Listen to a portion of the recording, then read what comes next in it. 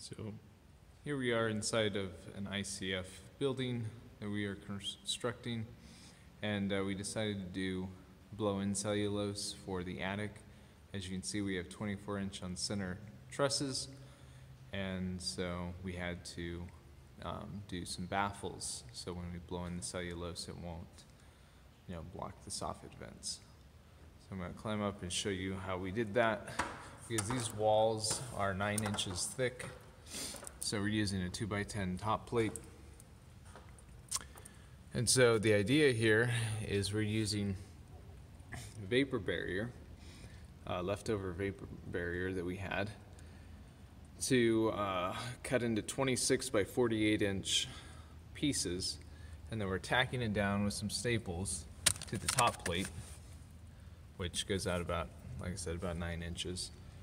And then we're wrapping it up, bringing it up as the air gap, which you might be able to see down there. Anyhow, what we're doing is we're stapling it in one corner, getting it laid out, stapling it all along one side, and then we come to the other side and pull it tight and staple it on the other side, keeping that 1 inch to 2 inch gap. So when I blow in the cellulose, it can impact against this, and it's only going to come up 12 inches because we are in the south, so it'll be an R40 blow-in cellulose attic.